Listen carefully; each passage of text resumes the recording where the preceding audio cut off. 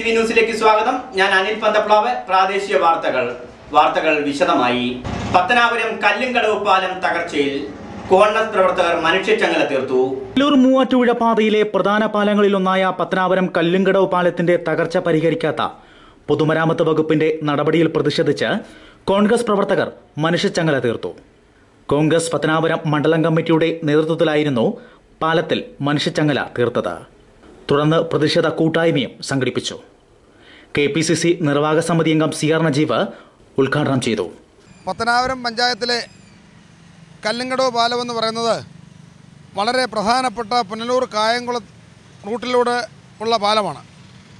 10,000-കണക്കിന് വണ്ടികൾ ഒരു ദിവസം കടന്നു പോകുന്ന ഈ അന്തർ സംസ്ഥാന പാലം വളരെ മാസങ്ങളായി വളരെ ദുർഘടമായ സ്ഥിതിയിലേക്ക് ഇടിഞ്ഞു വീണ് പൊളിഞ്ഞ് നശിച്ചുകൊണ്ട് അപകടത്തിലേക്ക് പോയിക്കൊണ്ടിരിക്കുന്നു ഓരോ ദിവസവും. അതിൻ്റെ പ്രധാനപ്പെട്ട കാരണങ്ങളിലൊന്ന് ഈ ടിപ്പർ ലോറികൾ വലിയ ലോഡും കയറ്റി 100 കണക്കിന് ലോഡുകളാണ് ഒരു ദിവസം നിയന്ത്രണമില്ലാതെ ഇതിലേക്കൂടെ പോയിക്കൊണ്ടിരിക്കുന്നത്. വലിയ ഭാരമുള്ള ലോഡുകൾ കയറുമ്പോൾ ഈ പാലം തകർച്ചയിലേക്ക് പോയി താണുകൊണ്ടിരിക്കുന്നു. ഇപ്പോൾ വലിയൊരു അപകട ഭീഷണി ഇപ്പോൾ നേരിട്ടുകൊണ്ടിരിക്കുകയാണ് ഈ കല്ലുംകടവ് പാലത്തെ പത്തനാപുരം കല്ലുംകടവ് പാലത്തെ സംബന്ധിച്ച് വലിയൊരു അപകട ഭീഷണി എപ്പോൾ ഉണ്ടാകുമെന്നുള്ള ഒരു അവസ്ഥയിലേക്ക് ഇരിക്കുന്നു. ജില്ലാ കളക്ടർ അടക്കമുള്ളവർ ഇത് പരിശോധിക്കേണ്ട സമയം കഴിഞ്ഞിരിക്കുന്നു.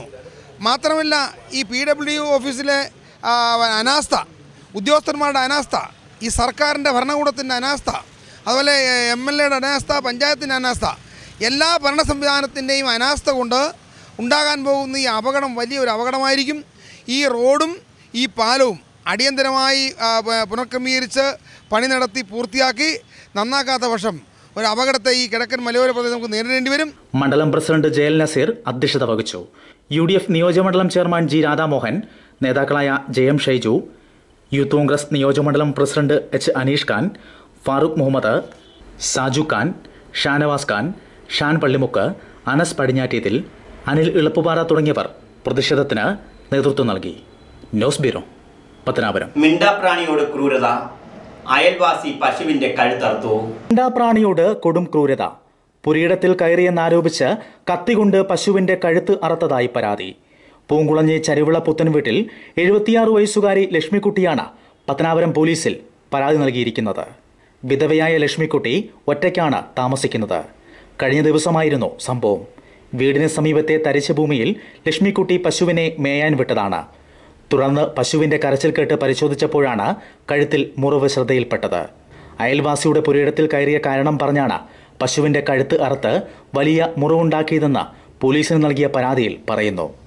ഇച്ചിരി എൻ്റെ മോൻ അവിടെ നിർത്തി തീറ്റിക്കൊണ്ട് നിന്ന് അവൻ ഇച്ചിരി വെള്ളം കുടിക്കാൻ കയറി വന്നപ്പോൾ ഇവർക്ക് കുറച്ച് എൻ്റെ വീട്ടു അതൊക്കെ കുറച്ച് പുതയിൽ നിലം കിടപ്പുണ്ട്, വെട്ടുമില്ല, കൃഷിയില്ല. അതിങ്ങോട്ട് വന്ന കൂട്ടത്തിൽ അതിലോട്ട് ചാടിയപ്പോൾ അവിടെ ചേട്ടത്തി അവിടെ മുറ്റത്ത് നിന്നുകൊണ്ട് കണ്ട് തെക്കേ മുറ്റത്ത് അവൾ വിളിച്ചു പറഞ്ഞു, ഫോണിൽ കൂടെ വിളിച്ച്. ഞാൻ അതിൻ്റെ പറഞ്ഞ് പോച്ചയ്ക്ക് പോയി.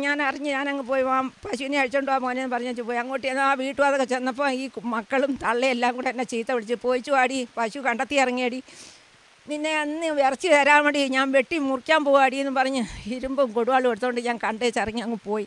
തിരിച്ചു വന്നപ്പോൾ അതുപോലെ ചെയ്ത് എൻ്റെ കുഞ്ഞ് അനിയൻ പിടിച്ചു കൊടുത്ത് ചേട്ടൻ കണ്ടിച്ച് മുറിവ് ഏൽപ്പിച്ചേച്ച് കയറും തന്നില്ല. ഒരു പുത്തൻ കയറായിരുന്നു, അതും കിരീരാന്ന് അറുത്തു വാരി കളഞ്ഞു. ഞാൻ വന്നപ്പം പിടിച്ച് ചേർക്കാൻ എൻ്റെ കൊച്ചുമ്മ എരുത്തിരി കയറ്റിയേക്കുന്ന ചോരയുടെ കൂടി. അങ്ങനെ ഞാൻ മെമ്പറെ വിളിച്ച് പറഞ്ഞത് കൊടുത്തത്. ആകെ ജീവിതം എന്ന് പറയുന്നത് 45 വർഷം കൊണ്ട് ഈ പശുക്കളെ കൊണ്ട് കഴിയുന്ന എൻ്റെ ഭർത്താവും മരിച്ചുപോയി. അതിനുമ്പേ മോനും മരിച്ചുപോയി. അതിന് ശേഷം പിന്നെ ഞാൻ വളർത്തി ഇപ്പോൾ ഒരു പശുവിനെയും കൊണ്ടാണ് കഴിയുന്നത്. ബാക്കിയെല്ലാം ഞാൻ വയ്യാതാന്നപ്പോൾ അങ്ങ് കൊടുത്ത്. ഇവർ മനഃപൂർവ്വം ഈ വീട്ടുകാരെ ഇഷ്ടംപോലെ ഏക്കറും വസ്തുവുള്ളവരെ 2 പേർക്കും കൂടെ ചേട്ടനും അനിയനും കൂടെ 4 ആമക്കൾ, 4 കുടിയന്മാരാണ്. മാങ്കോട്ട് വർഷങ്ങളായി പശുക്കളെ പരിപാലിച്ച് പാലും തൈരും വിറ്റാണ് ലക്ഷ്മിക്കുട്ടി ജീവിക്കുന്നത്. സംഭവത്തിൽ പശുവിനെ ആക്രമിച്ചതെന്ന് ദൃക്സാക്ഷികൾ മൊഴി നൽകിയ അയൽവാസികളായ 4 പേർക്കെതിരെ പത്തനാപുരം പോലീസ് കേസെടുത്ത് അന്വേഷണം നടത്തി വരികയാണ്. News bureau, Pathanapuram. Pathanapuram mount ആവൂർ teachers training കോളേജിൽ മെരിറ്റ് ഫെസ്റ്റ് നടന്നു. മന്ത്രി KT ജലീൽ ഉദ്ഘാടനം ചെയ്തു. സംസ്ഥാനത്തെ ഉന്നത വിദ്യാഭ്യാസ രംഗം ദരിദ്ര അവസ്ഥയിലാണെന്ന് മന്ത്രി KT ജലീൽ പറഞ്ഞു. Pathanapuram mount Thabore teachers training കോളേജിൽ നടന്ന മെറിറ്റ് ഫെസ്റ്റ് ഉദ്ഘാടനം ചെയ്ത് സംസാരിക്കുകയായിരുന്നു അദ്ദേഹം. അടിസ്ഥാന സൗകര്യങ്ങളുടെ കുറവ് മൂലം ഉന്നത വിദ്യാഭ്യാസ രംഗം പൊതുവിദ്യാഭ്യാസ മേഖല പോലെ വേണ്ടത്ര പുരോഗതി പ്രാപിച്ചിട്ടില്ലെന്നും കുട്ടികളുടെ ജീവിത സാഹചര്യം മനസ്സിലാക്കി പഠിപ്പിക്കുന്നവരാണ് നല്ല അധ്യാപകരെന്നും മന്ത്രി പറഞ്ഞു. നമ്മുടെ ഉന്നത വിദ്യാഭ്യാസ രംഗം വേണ്ടത്ര പുരോഗമിച്ചിട്ടില്ല. പൊതുവിദ്യാഭ്യാസ മേഖലയിൽ ഉണ്ടായ പുരോഗതി നമുക്ക് ഉന്നത വിദ്യാഭ്യാസ രംഗത്ത് ആർജിക്കാൻ കഴിഞ്ഞിട്ടില്ല. പലരും എന്നോട് ചോദിക്കാറുണ്ട്, ഏറ്റവും കൂടുതൽ ജീവിതത്തിൽ സന്തോഷിച്ചിട്ടുള്ളത് എപ്പോഴാണ്? 2006 നിയമസഭാ തെരഞ്ഞെടുപ്പിൽ ചരിത്ര വിജയം നേടിയപ്പോഴാണ് എന്നായിരിക്കും ഞാൻ ഉത്തരം പറയുക എന്നാണ് പലരും കരുതാറ്. പക്ഷെ ഞാൻ ഏറ്റവും കൂടുതൽ സന്തോഷിച്ചിട്ടുള്ളത് എൻ്റെ ജീവിതത്തിൽ നേരത്തെ സൂചിപ്പിച്ചതുപോലെ പഠിക്കുകയും ചെയർമാനാവുകയും ചെയ്ത കോളേജിൽ എനിക്ക് വോട്ട് ചെയ്ത കുട്ടികളെ പഠിപ്പിക്കാൻ അവരുടെ അധ്യാപകനായി വന്ന ആ നിമിഷമാണ്. വിദ്യാർത്ഥിയും അധ്യാപകനും തമ്മിലുള്ള അകൽച്ച ഏറെയൊന്നും ആകാതിരുന്ന ഒരു സമയത്ത് 3 വർഷത്തെ വ്യത്യാസത്തിനാണ് ഞാൻ അധ്യാപകനായിട്ട് എത്തുന്നത്. അന്ന് ഞാൻ ചെയർമാനായി മത്സരിച്ച സമയത്ത് എനിക്ക് വോട്ട് ചെയ്ത ഒരുപാട് കുട്ടികൾ കോളേജിലുണ്ടായിരുന്നു.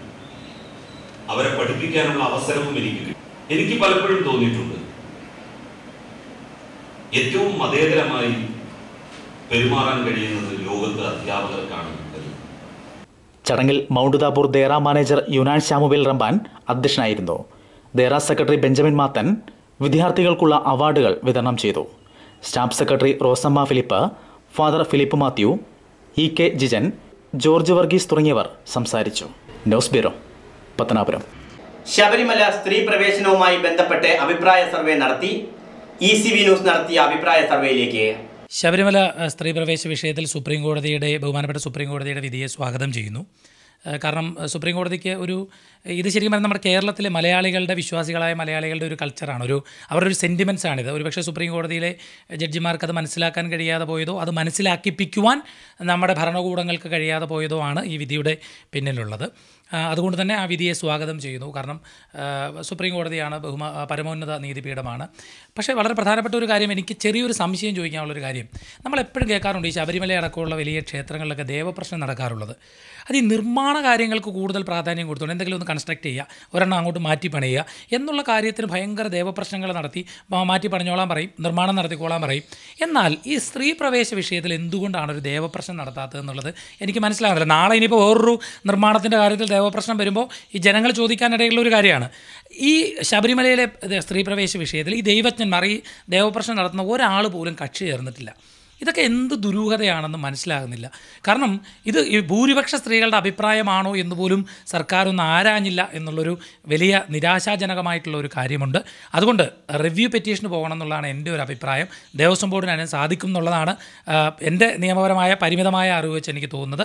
അതിനുമുമ്പ് നിങ്ങളൊരു ദേവപ്രശ്നമൊക്കെ നടത്തിക്കോ, ദൈവഹിതം എങ്ങനെയാണെന്ന് കൂടി ഒന്ന് അറിയൂ. ഈ കാര്യത്തിലൂടെ എന്തായാലും ശബരിമലയിലെ ദൈവത്തിൻ്റെ സാന്നിധ്യത്തിൻ്റെ ഒരു കാര്യമാണല്ലോ. അപ്പോൾ ദൈവത്തിൻ്റെ ഹിതം കൂടി ഈ വിഷയത്തിലൊന്ന് അറിയണമല്ലോ. അറിയാതെ പോകുന്നത് നല്ലതല്ലല്ലോ. കാരണം നാളെയും ദേവപ്രശ്നങ്ങളൊക്കെ നടത്തേണ്ടതാണ്, ഈ വിഷയത്തിലൊന്ന് നടത്തണം എന്നുള്ളതാണ് എൻ്റെ ഒരു അഭിപ്രായം. എൻ്റെ ഒരു കൺസെപ്റ്റ്, എൻ്റെ ഒരു കാര്യം, ഒരുപാട് പേര് എന്നെ കാണാനെത്തുന്നവരാണ്, കൂടുതലും വിശ്വാസികളാണ്. വിശ്വാസമില്ലാത്തൊരു ജ്യോതിഷത്തിൽ നോക്കാൻ വരത്തില്ല. എൻ്റെ ഒരു അഭിപ്രായത്തിൽ ഈ വിധി ഉണ്ടായതിനു മുമ്പും നേരത്തെയും ഈ വിഷയം വെറുതെ ചർച്ചകളിലൊക്കെ വരുന്ന സമയത്ത് എൻ്റെ അടുത്ത് വന്നിട്ടുള്ള സ്ത്രീകളൊക്കെ ഒരാൾ പോലും പറഞ്ഞിട്ടില്ല എന്നുള്ളതാണ്. അവർക്കൊന്നും ഇങ്ങനൊരു ശബരിമല ക്ഷേത്രത്തിൽ പോയി തൊഴണം എന്നൊരാഗ്രഹം ഇതേവരെ ആരും പറഞ്ഞിട്ടില്ല. ഏത് വിശ്വാസി സ്ത്രീകളാണ് പറഞ്ഞതെന്നുള്ളത് എനിക്ക് മനസ്സിലാകുന്നില്ല. ചിലപ്പോൾ ഒരു 10% 5% പറഞ്ഞിട്ടുണ്ടാവാം. പക്ഷേ ഭൂരിപക്ഷ വിശ്വാസി സമൂഹവും സ്ത്രീകളും ഈ ശബരിമലയിൽ കയറണമെന്ന് ആഗ്രഹിക്കുന്നവരല്ല. ഒരു പർട്ടിക്കുലർ ഏജിലുള്ള കാര്യമാണ്. അല്ല, സ്ത്രീ പ്രവേശം അവിടെ ഇല്ല എന്നുള്ളതല്ലല്ലോ പ്രശ്നം. ഒരു ഏജ് ലിമിറ്റ് ശബരിമലയുടെ നിയമത്തിൽ വെച്ചിട്ടുണ്ട് എന്നുള്ളത് മാത്രമേ ഉള്ളൂ. പക്ഷേ സ്ത്രീകളുടെ പൊതു ആവശ്യമല്ല ഇത്. കാരണം എനിക്കറിയാം കുറേ ആളുകൾ സ്ത്രീകൾ നോക്കിക്കാൻ വരുന്നതാണ്, ജ്യോതിഷം നോക്കാൻ വരുന്നതാണ്, വിശ്വാസികളാണ്. അവരാരും ഇങ്ങനൊരു ആവശ്യം ഇതുവരെ പറഞ്ഞിട്ടില്ല. ഇന്ന് ഈ വിധി കേട്ടപ്പോഴും അതിനുശേഷം വന്നവർ വളരെ നിരാശയോടുകൂടിയാണ് ഈ വിധിയെ അവർ കൈകാര്യം ചെയ്തത് എന്നുള്ളതും ശ്രദ്ധേയമാണ്. ശബരിമല സ്ത്രീ പ്രവേശനം ദേവസ്വം ബോർഡിന്റെ നിലപാട് ബോധ്യപ്പെടുത്താൻ സർക്കാർ പരാജയപ്പെട്ടതായി പ്രമുഖ ജ്യോതിഷ ഗവേഷകൻ ഹരി പത്തനാപുരം. കാരണവശാലും ആ വിധി ശരിയല്ല. കാര്യം നമുക്ക് അതിനോട് പ്രതികരിക്കാനേ ഒക്കത്തുള്ളൂ. കാര്യം ഭഗവാന്റെ മുമ്പിൽ അങ്ങനെയുള്ള ആൾക്കാർക്കേ കയറാനൊക്കത്തുള്ളൂ. വ്രതശുദ്ധിയും അതേ കണക്ക് 50 വയസ്സ് കഴിഞ്ഞവർക്കേ കയറാനൊക്കത്തുള്ളൂ. അത് കണക്ക് 10 വയസ്സിന് 50 വയസ്സിന് ഇടയ്ക്കുള്ളവർ ഒരു കാരണവശാലും കയറ്റാൻ പാടില്ല. വിശ്വാസികളായ സ്ത്രീകൾ ഈ വിധി വന്ന ശേഷം പോകും? ഒരിക്കലും പോകത്തില്ല. ഒരു കാരണവശാലും കയറൂല അമ്പലത്തിൽ. കയറി അതിൻ്റെ പ്രതിവിധി അവർക്ക് തന്നെ കിട്ടും. കാര്യമുണ്ടേ, കയറുമ്പോഴേ ഭഗവാൻ പിടിച്ചിറക്കിക്കൊള്ളു. അതേ കണക്ക് 6 മണിക്കൂർ നിന്ന് വേണം ഈ അമ്പലത്തിനകത്ത് പ്രവേശിക്കാൻ പോലും. അത്രയും നേരം നിൽക്കത്തില്ല. ഇവർ വിചാരിക്കുന്ന നിസ്സാരമാണെന്ന് പറഞ്ഞിരിക്കുക ഈ അമ്പലത്തിൻ്റെ പ്രതിവിധി. അത് മനസ്സിലാക്കാനുള്ള കഴിവുള്ളവരാണെങ്കിൽ പോകണം. അത് പ്രായം ചെന്നവർ പറയുന്നത് മനസ്സിലാക്കണം. ഇവർ കഴിഞ്ഞ പ്രളയം പോലും ഈ ഭഗവാനിൽ നിന്നുണ്ടായതാണ്. ഭഗവാൻ തന്നെ പ്രതിഷ്ഠിച്ച ഈ പ്രളയം പോലും. എന്നിട്ട് ആൾക്കാർ പഠിക്കുന്നില്ലല്ലോ.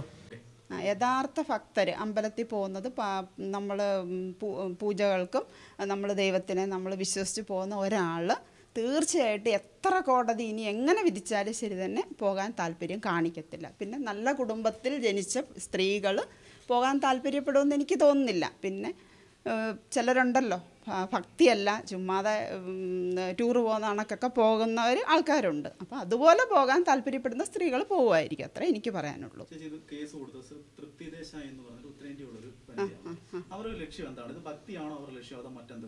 എനിക്ക് തോന്നുന്നില്ല ഭക്തിയാണെന്ന് തോന്നുന്നില്ല. ഭക്തിയിൽ പോകുന്നവരാണെങ്കിൽ അങ്ങനെ ഭക്തിയുള്ളവർ ഒരുപാട് പേര് ഇറങ്ങണമല്ലോ. ഞങ്ങൾക്കും പോകണമെന്നും പറഞ്ഞാൽ അങ്ങനെ ആരും ഇറങ്ങിയതായിട്ട് നമുക്ക് തോന്നുന്നില്ല.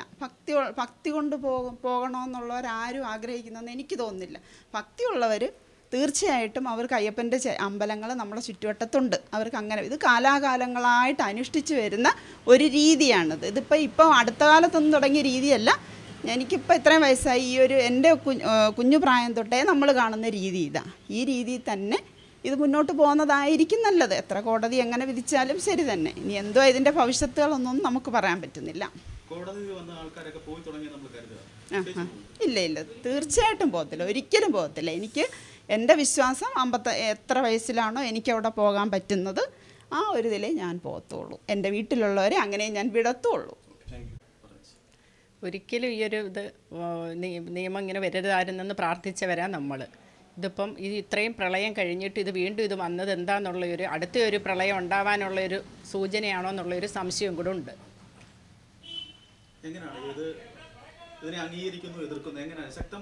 ശക്തമായ എതിർപ്പാണ്. ഇത്രയും നാളും പോകാത്തത് ഇത്രയൊക്കെ പ്രശ്നങ്ങൾ വന്നതിന് ശേഷം വീണ്ടും ഇത് പൊങ്ങി വരുമെന്ന് നമ്മൾ ഒരിക്കലും വിചാരിച്ചില്ല. ഇപ്പോൾ വീണ്ടും ഈ വിധി വന്നതിനോട് ശക്തമായി നമ്മൾ എതിർക്കുകയാണ്. നമ്മളറിയുന്നത് നമ്മുടെ ചുറ്റുപാടുള്ളവർ നമ്മൾ അറിയപ്പെടുന്നവരാരും ഈ ഒരിടത്ത് ഇത് നിയമം വന്നെന്ന് പറഞ്ഞ് ഒട്ട് ശബരിമല പോകത്തുമില്ല. ഇതോടെ വാർത്തകൾ സമാപിക്കുന്നു. നന്ദി, നമസ്കാരം.